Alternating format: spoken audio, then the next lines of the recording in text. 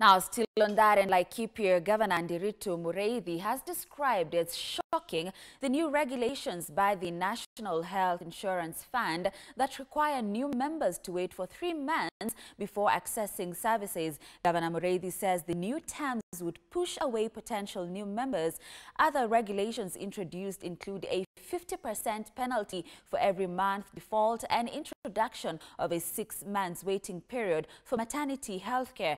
NHIF also reviewed its terms, reducing the number of beneficiaries to 1 spouse and 5 children from the current 10. Governor Muriithi says the NHIF board used an outdated model to come up with the new rules, which he also observed would affect the government's universal health care, that is UHC. We are disappointed by the new rules announced by the National Hospital Insurance Fund, demanding upfront payment for the full year premium for the informal segment or the voluntary segment.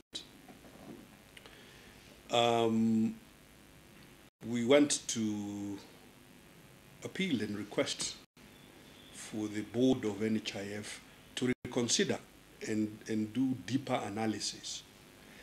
We know that they have said the voluntary segment of the current book is loss-making, meaning that people make more claims than the payments they have done of premiums. However, the real reasons why this segment was not performing well was because it was notoriously difficult to pay NHIF.